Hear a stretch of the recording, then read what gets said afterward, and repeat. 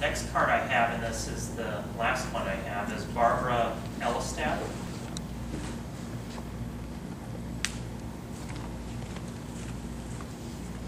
More than a statement, I have a couple questions, if I may. Am I allowed to ask questions? Sure. Okay. The filing indicates that Reliance has an annual shortfall of $1,004,118. The proposed rate changes will provide $266,126. I'm hoping my numbers are right here. And the difference is the $737,992 that Rio Virgin is requesting from the NUSF fund. So I hope I have those numbers right. My question is this to Rio Virgin officials. If the request for the $737,000 from the NUSF fund is turned down and not granted, how do you propose to make up the difference if your annual shortfall is just over $1 million a year?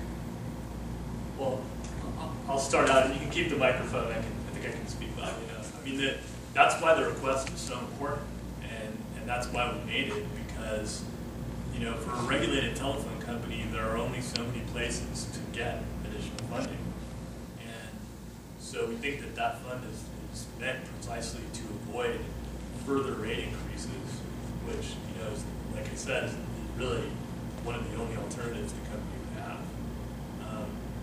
Companies can always, as I think as Walter pointed out, there are sometimes opportunities for companies to scale things back. Sometimes that can mean reductions in service quality, it can mean reductions in service availability. There are ways that, from a cost perspective, we could attempt to address the situation, but typically what it would mean is rate increases of a further nature to meet that number, because the target number that you're discussing is the number that we are short under our current calculation presented in the application. So if we don't get the NUSF funding, the only real alternative is to either get it from the customer or try to scale things back. That's a lot of money. So there would only be so much scaling back that would be possible there. So I think it's fair to say that it would probably mean further rate increases.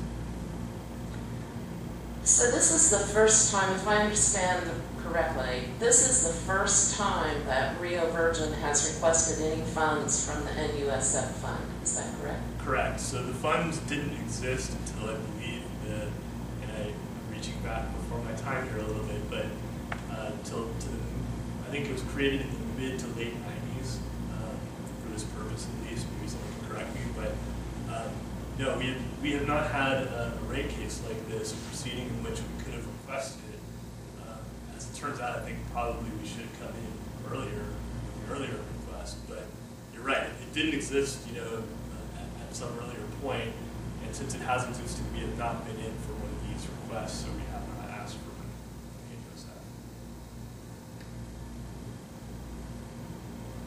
I'm a little astonished at that. This $1 million shortfall did not occur overnight.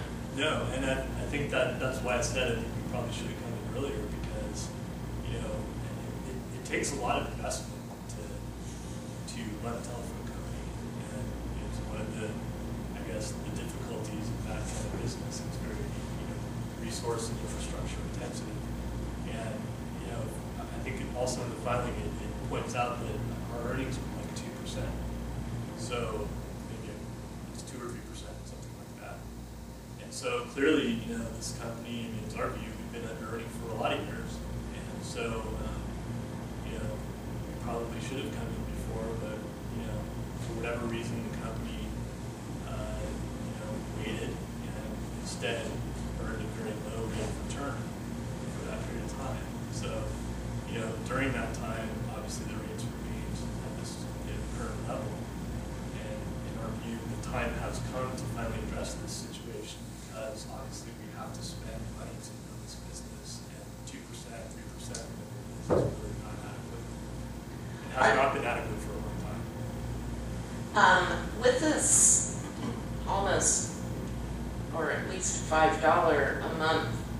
increase per customer, per residential line, correct? Are there any planned improvements that the residential customers are going to experience? So that's a good question, and Mr. Oster might be the better person to address it, but I think the company is always looking to advance its services and always looking to, for example, deploy facilities into new areas and make sure that customers are getting, both from a regulated phone perspective and from an infrastructure perspective, a high quality, state-of-the-art network. So are there any actual plans on the books Well, for that's what I was gonna improvements ask. in residential service? Right, so there may be projects that are kind of in the pipeline that we can speak to. Yeah, it's all of our new projects that we do, instead of doing copper cable, we're doing fiber optics. So all of the new subdivisions, we deploy fiber optics. We're overbuilding what they call a brownfield overbuild. We're pulling the fiber through the old areas of town like that. And then as people sign up, we can put fiber on those. Like there's some businesses that have fiber, the hospital, the city, the schools and stuff like that. Some of the locations in town. So we're always trying to improve. We haven't placed any copper in the ground in probably 4 or 5 years. So we're always moving towards that. And then, part of the rate decrease was that 75 cents per touchtone. That has been in the tariff since '85. Everywhere else, when you sign up for phone service, it's included in your phone service. So it's, that was part of the reduction there. So if my house is 12 years old, am I ever going to stand a chance of having fiber optic run to my house? Yeah.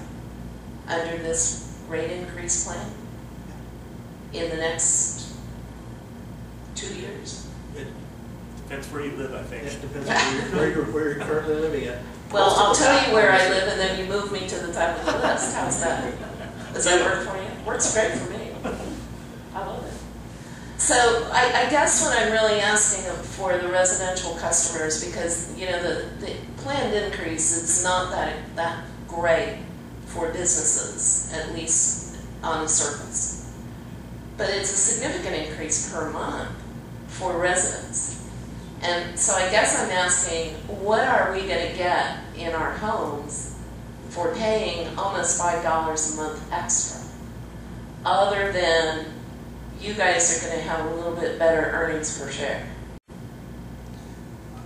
Yeah, it's that 886 rate has been kind of so low for so many years, since I think 19. Yeah, but I'm pretty used to it. Yeah, I know, 87, where, anywhere else it's more in that 10, 12, 13, 14. But I'm pretty used to Right. 886.